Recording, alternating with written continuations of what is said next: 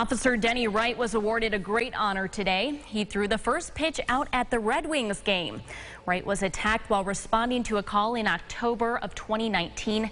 He suffered injuries that left him blind in both eyes. He was a veteran of the Rochester Police Department for more than 2 decades, and now he says he got to fulfill a childhood dream.